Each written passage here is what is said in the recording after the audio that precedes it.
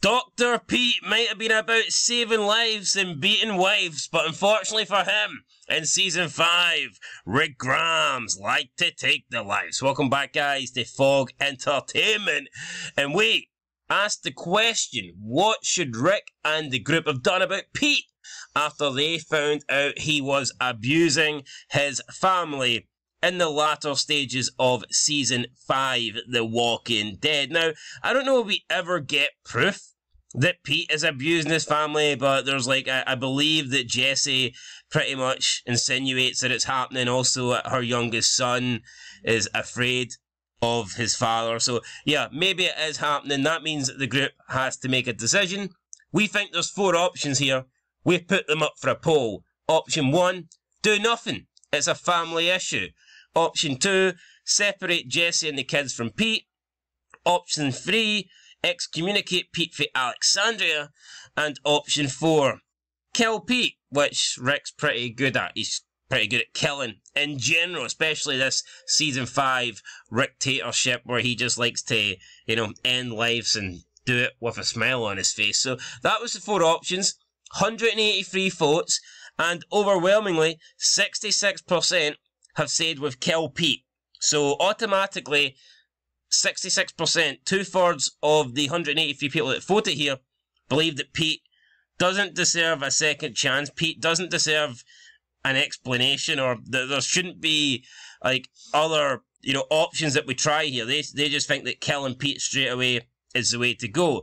15% both believe that Pete should have either been excommunicated from Alexandria, or that at least they could have separated Jessie and the kids from Pete. Keep in mind, Alexandria did have lots of houses, so this is an option that you can certainly make happen. You can certainly separate the family from Pete, and you could have made it law. Maybe, I don't know, add some sort of restraining order in there.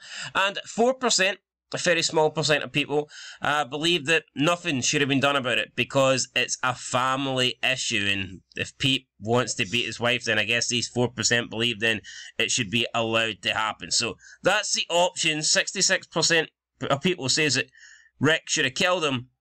Are they right? I'm baffled by that. I think that's incredible. I mean, we're not saying here after he killed Reggie. Should he have been killed? Yeah, that's nothing to do with it here. The Reggie thing is not even been taken into the equation. Yeah, I think some people may have thought that though, but... No, they ain't. The question clearly states it's about abusing his family. I know, but the picture of Rick's killing him, isn't it? Yeah, because he kills him there. Jeez, that's why the picture of Rick's killing him. Yeah, but I'm just saying that people might have factored that in. Well, no, they ain't factoring shit in, right? The question is... So hold on, people's never misread a poll to you. Look, the question is, Pete was abusing his... There's nothing about Reggie here in the question. Reggie's nowhere to be seen. Well, Reggie's gone. Pete's gone. And I think to actually suggest that the guy should be killed for it, I mean, I'm not going to go as far as saying it's crazy, because, I mean, look at the world that they're living in. People have been killed for far less. Yeah, but people have been killed for way less than what Pete got killed for. Yeah, so based off that logic, yeah, you could argue Pete does deserve to die. I mean, Rick killed a cop not too long ago because he ran down the street. Yeah. Jaywalking? You jaywalking? This is bullshit. Officer friendly. I don't so like you think 66% of people are wrong? Because I do. I think the middle two. I think the 2 options that got 30% between them, I would have picked one of them.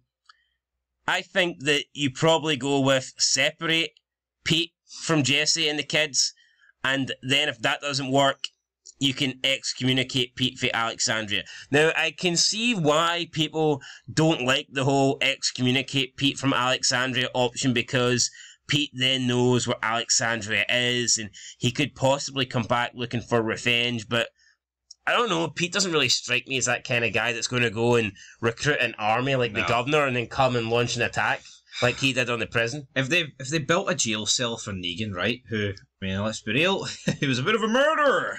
War crimes. Then can they not build a jail for this guy? Yeah, no spoilers here, but how many people did Negan kill? Yeah, a lot. Rick, I mean, yeah. So for me, I don't think it's kill Pete, but I can certainly think it's one of the middle 2 options. Let's get into the comments.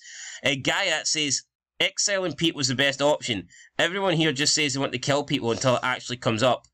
I agree. Like, I think people. Well, I don't know. 2024, the real world is pretty shit. But you can't just go around killing people.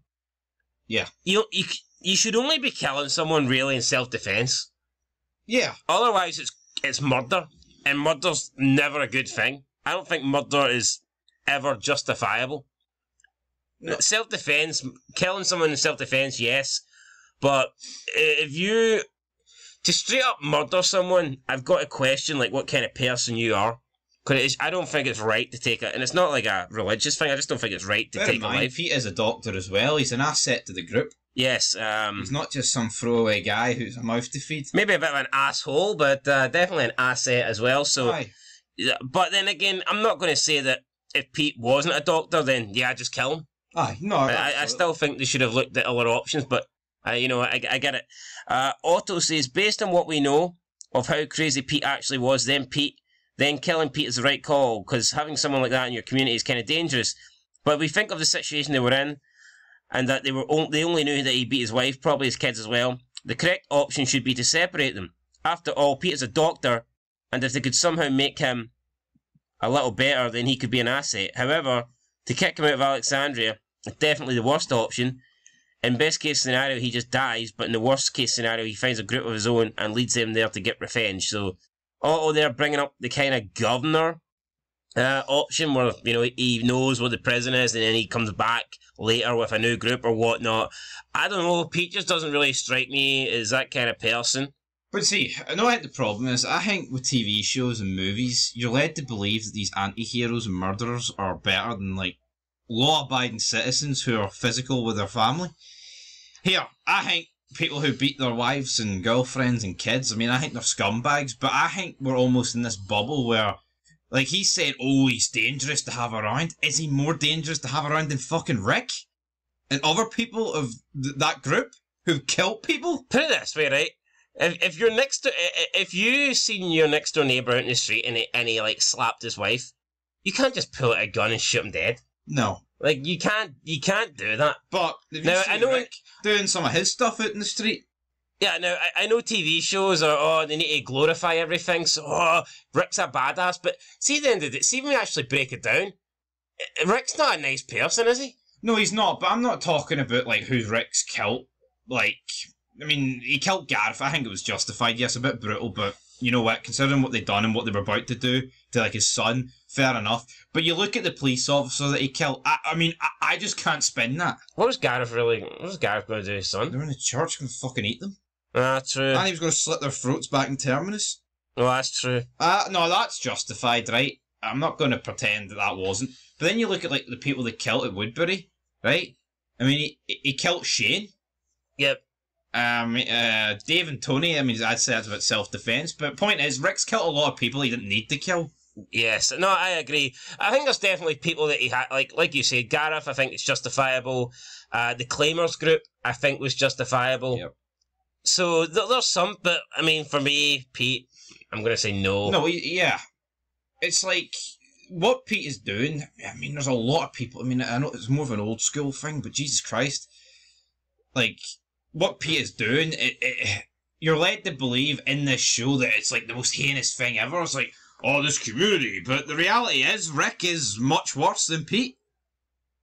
Yeah, Pete. I don't think Pete's ever killed anyone. Yeah, and as you said, at this point, murder can be justified. But what has Pete done? Like, there's no proof really to back it up. Yeah, for all we know, Jessie could have made it up to get Pete out of her life. Yeah, even though he did it. But come on, guys, wake up and smell the coffee. Yeah, so anyway, here we go. Bridget Connor says, if you asked Jim, or whatever his name was from season 1, he would say that it's Pete's wife and he can do whatever he wants to her. Separating the two is a reasonable place to start if someone is able to properly explain to Pete that any further aggression or wife beating or wife battering could lead to further punishment or exile. Pete isn't some hardened survivalist, so I imagine the thought of being exiled would be enough to set him straight, since it would essentially be a death sentence for him. Again, I always agree with Bridget O'Connor. So yeah, and I think it just shows you, though, like, seeing season 1, see when, what's his name? Jim? No, not Jim, the other guy. Ed. Seeing he was battering Carol, right? Shane threw him a beating, but it was more like, because he was disrespecting the group and the women rather than because he's just beating his wife. Everyone kind of knew he was doing that, right? Didn't know the stuff about Sophia. I mean, hell, I don't even know if that's true, right? That's kind of rumours and speculation. But if Shane just walked down, right, to where they were doing the laundry and shot Ed clean in the face... No one would have been okay with that. No. Would people... Oh, Shane, buddy. No, there wouldn't have been... Even the beating they gave him, like, people thought it was a bit too far. Yeah, I think the especially Jim. Yeah. Maybe it was a bit too far, to be honest, like when you seen Ed's face. Yeah, but like... that's what I'm saying. I think Jim's reaction and other people's reaction just proves that what Pete is doing ain't as heinous as what other characters in the show have done. Like, the way Pete is being portrayed, right, in the second half of Season 5, you would think he was on par with some of the evilest bastards in this show. Plus, I mean, you could argue they're both beating their wife, but for me, Pete doesn't seem as bad as Ed. Ed legitimately feels like a bully. I'm not justifying Pete, but Pete just seems like someone maybe when he gets a bit drunk. Aye. Because, I mean, you see him like being threatening towards Rick as well at times. But there's times when he was nice to Rick. But see, Rick wasn't interested in Carol, so maybe that's why I didn't want to kill Ed. Because who would be interested in Carol?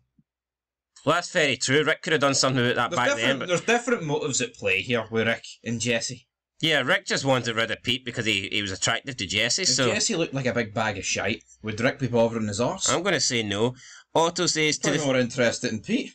To defend my man Jim, he was not completely himself when he said that. Do you agree with that? Was Jim not himself? When was Jim himself though? See, we knew him for about 10 minutes. I'm going to be honest, right? See Jim. See in the first couple of watch throughs, I thought he was a good character. See watching back though, I don't know if I really feel like he's a good character anymore.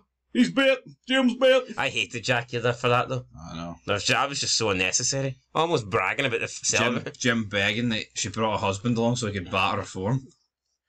Luis Alberto says, how can it be Kill Pete? And I think I replied to that saying, yeah, I don't really understand how it's Kill Pete. So, there you go. Pretty much everyone in agreement here that they should have been separated with possible further punishment if that didn't solve things. But, yeah, we all know that the reason why he gets killed in the end is probably not because of the beating here. And but Rick was begging to kill him. Yeah. Rick had his finger on the trigger. Let's be honest. If Pete didn't kill Reggie, Rick would have happily still killed Pete anyway. Yeah. If Diana says to Rick, here, Pete's beating his wife, you have to kill him. Rick would have went, no, wait, I don't think that's enough to kill him. You know, Rick would have took the chance. So. Yo, there's loads of TV shows though where someone's been physical with their partner or wife. I mean, hell, look at Claymore. He battered the shit out of Jim. Jax was pissed off because it's his mum. It's even with some throwaway fucking member's old lady, he wouldn't have gave a shit.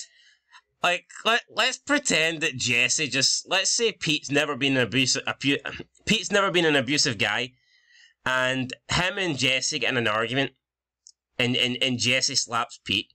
Are 66% of people saying that Jessie deserves to die? Of course not. It probably doesn't get 1% of the. You know what I mean? It's like fucking retarded. You know, punish him in some way, yes. Bad guy, yes. But I mean, killing him for that, I'm not convinced. Anyway, guys, that's it.